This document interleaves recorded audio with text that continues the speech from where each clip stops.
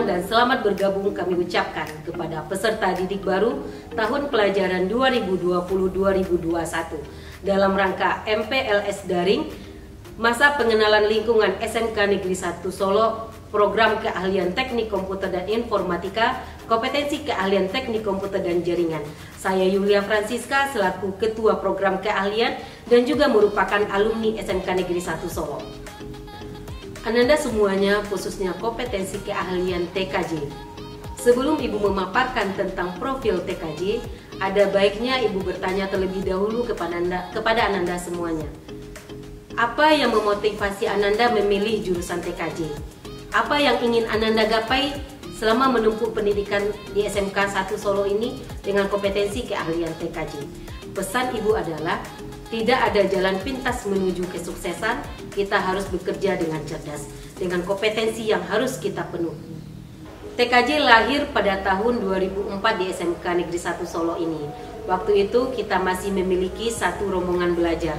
Dengan perkembangan teknologi dan juga tuntutan pangsa pasar, untuk saat ini tahun pelajaran 2020-2021 kita memiliki 8 rombongan belajar.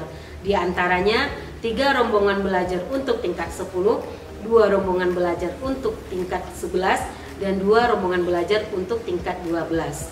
Berbagai prestasi yang telah diraih oleh TKJ SMK Negeri 1 Solo, baik prestasi yang diraih oleh guru maupun prestasi yang diraih oleh siswa. Siswa TKJ SMK Negeri 1 Solo telah mengikuti beberapa event baik yang diadakan di tingkat kota Solo, provinsi maupun nasional. Untuk prestasi yang diraih oleh guru TKJ, beberapa orang guru TKJ SMK Negeri 1 Solo telah mengikuti beberapa event perlombaan tingkat nasional.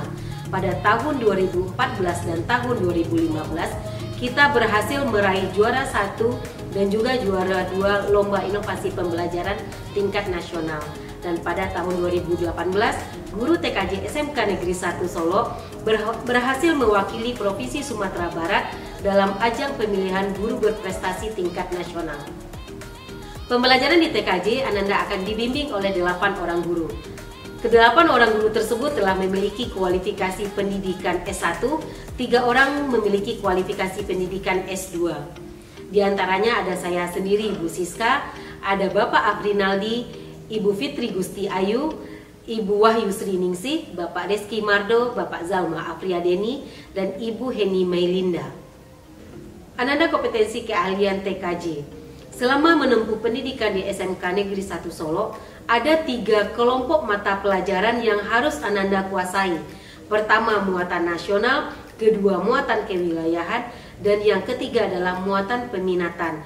Pada muatan peminatan ini ada juga 3 kelompoknya. Ada kelompok C1 yaitu bidang keahlian, C2 yaitu adalah program keahlian, dan C3 itu adalah kompetensi keahlian TKJ.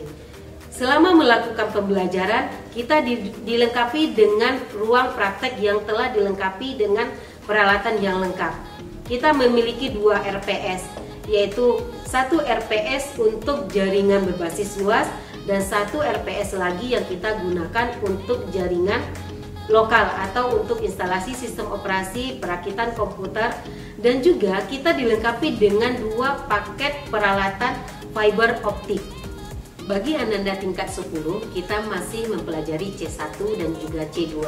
Sedangkan untuk C3 yaitu kompetensi keahlian TKJ itu dipelajari pada tingkat 11 dan juga tingkat 12.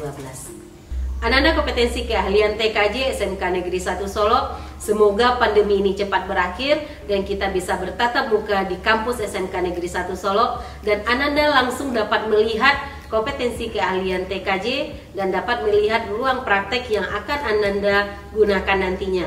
Mari bersama, SMK bisa, SMK hebat, SMK 1 luar biasa. Assalamualaikum warahmatullahi wabarakatuh.